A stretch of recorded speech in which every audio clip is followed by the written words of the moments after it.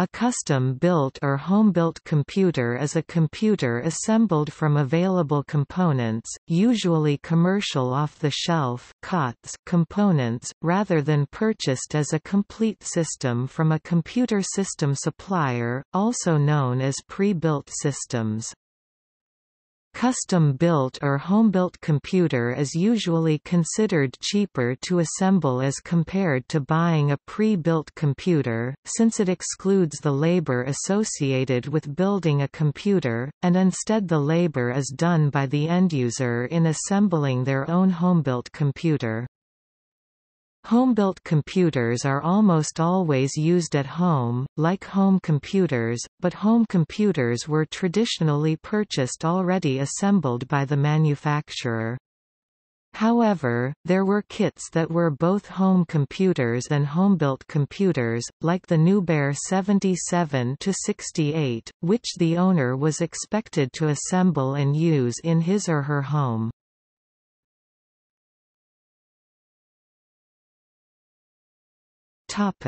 History. Computers have been built at home for a long time, starting with the Victorian-era pioneer Charles Babbage in the 1820s. A century later, Konrad Zuse built his own machine when electromechanical relay technology was widely available.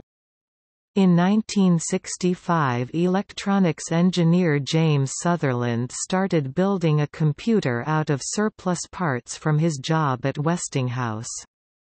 The hobby really took off with the early development of microprocessors, and since then many enthusiasts have constructed their own computers. Early examples include the Altair 8800 from the United States and the later British Nuber 77-68 and NASCOM designs from the late 70s and early 80s. Some were made from kits of components, or simply distributed as board designs like the Ferguson Big Board. The Altair 8800 pioneered the S100 bus, which somewhat simplified the process. Ultimately, the development of home computers, the IBM PC and its derivatives and clones, and the industry of specialized component suppliers that grew up around this market in the mid-80s have made building computers much easier. Computer building is no longer limited to specialists. Computers based on Apple Macintosh and Amiga computer platforms often cannot be built in general by users legally because of patents and licenses for their hardware, firmware, and software.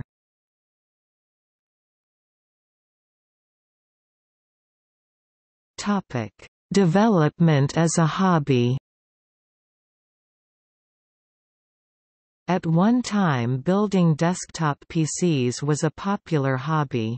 Not only could someone build a desktop that outperformed pre-built models selling in retail stores, but someone building their own computer may add whatever components they want, from multiple hard drives, case mods, high-performance graphics cards, liquid cooling, multi-head high-resolution monitor configurations, or using alternative operating systems without paying the Microsoft tax. As pre-built computers improved in quality and performance, and manufacturers offered more options, it became less cost-effective for most users to build their own computers, and the hobby declined. The growing popularity of laptops and tablets led to a mobile-first design methodology that is difficult for home builders to duplicate economically. Recently, PC parts have become cheaper, and people are starting to build computers again. With the rise of virtual reality headsets (VR) such as the HTC Vive, the demand for high performance has risen. Competitive games with their own dedicated tournaments have brought about more builders due to more effective customization in performance.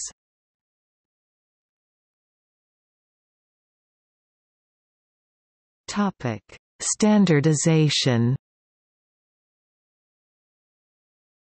Practically all PCs and some laptops are built from readily interchangeable standard parts.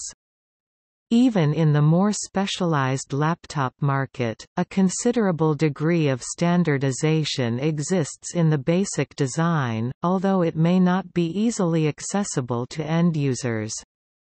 Although motherboards are specialized to work only with either Intel or AMD processors, all other parts like graphic processors, RAM, chassis, computer cases have been standardized to fit any setup. The availability of standard PC components has led to the development of small-scale custom PC assembly. So-called white box PC manufacturers and commercial build-to-order services range in size from small local supply operations to large international operations.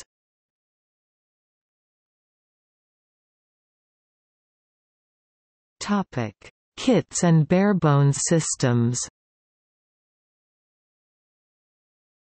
Computer kits include all of the hardware and sometimes the operating system software, as well, needed to build a complete computer. Because the components are pre-selected by the vendor, the planning and design stages of the computer building project are eliminated, and the builder's experience will consist solely of assembling the computer and installing the operating system. The kit supplier should also have tested the components to assure that they are compatible. A barebones computer is a variation on the kit concept. A barebones system typically consists of a computer case with a power supply, motherboard, processor, and processor cooler. A wide variety of other combinations are also possible. Some barebones systems come with just the case and the motherboard, while other systems are virtually complete. In either case, the purchaser will need to obtain and install whatever parts are not included in the barebones kit, typically the hard drive, random access memory, peripheral devices, and operating system. Like mass-produced computers, barebones systems and computer kits are often targeted to particular types of users, and even different age groups. Because many home computer builders are gamers, for example, and because gamers are often young people, barebones computers marketed as gaming systems often include features such as neon lights and brightly colored cases, as well as features more directly related to performance such as a fast processor, a generous amount of RAM, and a powerful video card. Other kits and barebones systems may be specifically marketed to users of a free software operating system such as Linux or one of the BSD variants, with components guaranteed for compatibility and performance with that operating system.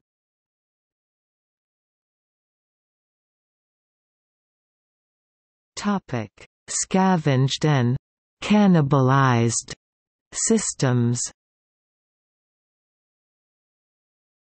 Many amateur-built computers are built primarily from used or spare parts. It's sometimes necessary to build a computer that will run an obsolete operating system or proprietary software for which updates are no longer available, and which will not run properly on a current platform.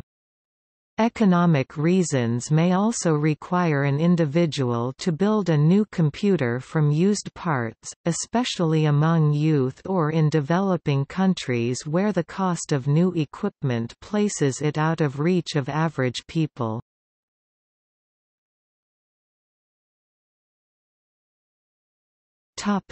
Advantages and disadvantages.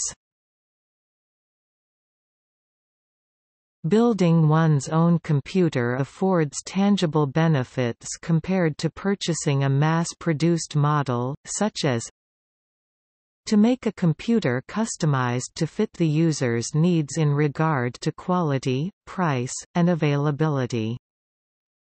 To recycle an older computer, or to upgrade internal components such as the motherboard, CPU, video card, etc.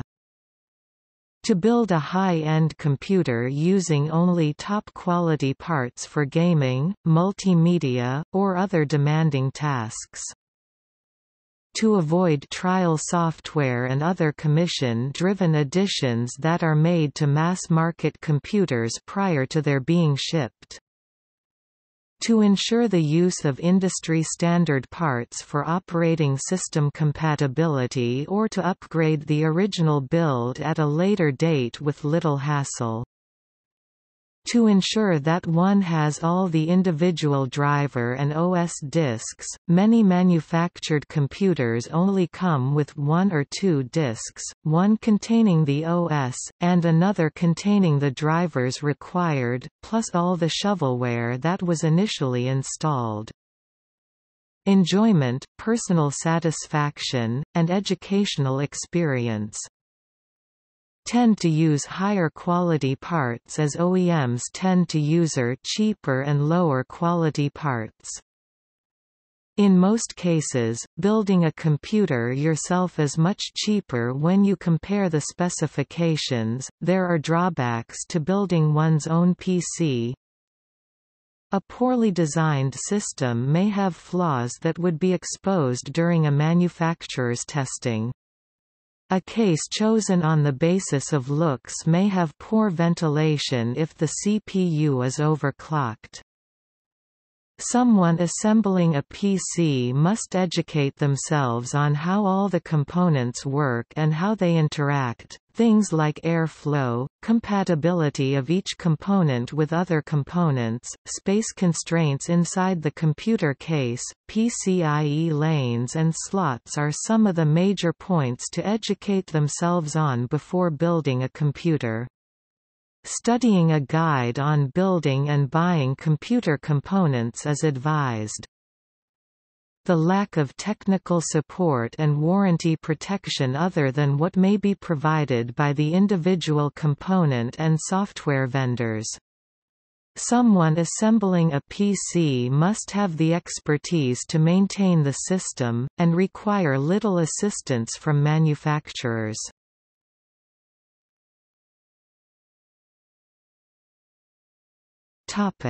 Custom-built computers and alternative operating systems. Because almost all mass-manufactured PCs ship with some version of Microsoft Windows pre-installed, individuals who wish to use operating systems other than Windows, for example, Linux or BSD, often choose to build their own computers. Their reason for doing so is not always related to saving money on an operating system. Because Microsoft Windows is the de facto standard operating system for PCs, hardware device drivers of different qualities can readily be found that will enable virtually any component designed for the PC architecture to function on a Windows platform. However, the same isn't true for alternative operating systems like Linux and BSD, so these system users have to be careful to avoid hardware that is incompatible with their choice of operating system. Even among hardware devices that technically will work with these alternative operating systems, some will work better than others. Therefore, many users of non-Microsoft operating systems choose to build their own computers from components known to work particularly well with their preferred platforms. A less common but still relevant option for people who choose to go another route when building their own PC and choosing their operating system may choose to configure what is called a Hackintosh system. This means that the user of the computer builds the computer specifically with the Mac OS in mind. This can often be a very tedious process as Apple has strict standards of what hardware they choose works with their software or not. Following previously built systems that worked is very important for success in this area. This is not generally a recommended route, but this hasn't stopped curious enthusiasts from achieving success.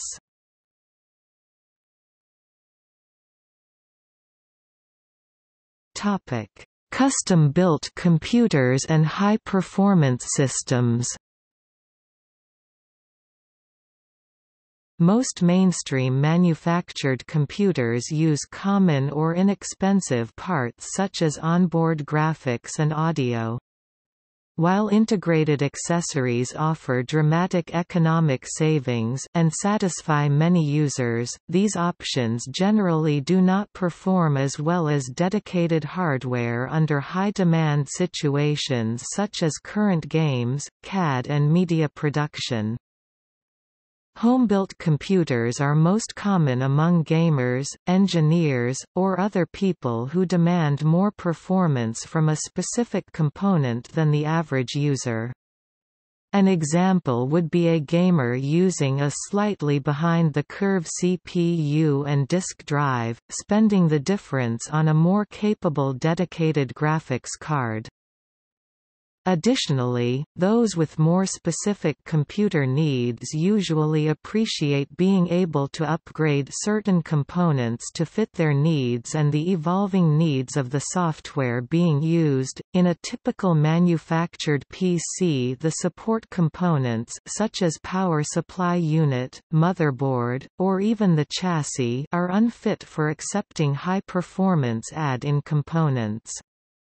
Constructing a system with future expansion in mind allows for such upgrades, which in turn are much cheaper than buying a brand new computer every time individual components become obsolete or insufficient to meet the needs of the user. High-end PCs most often fall in the realm of heavy processor and/or memory usage applications such as a multimedia PC, home theater PC, music production, engineering, and many more. Generally, a high-end system is capable of meeting the demands of gaming and can be used as such. A major difference between a high-end PC and a gaming PC is likely to only be the choice in video card, since they will share a majority of other components.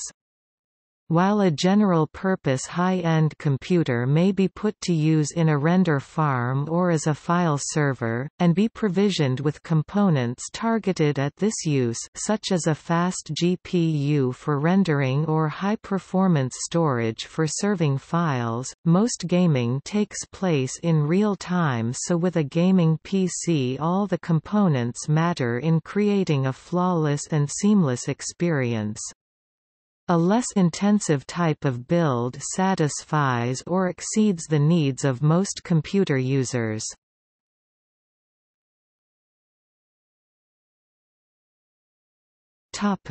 See also: White box computer hardware, Hackintosh, barebone computer.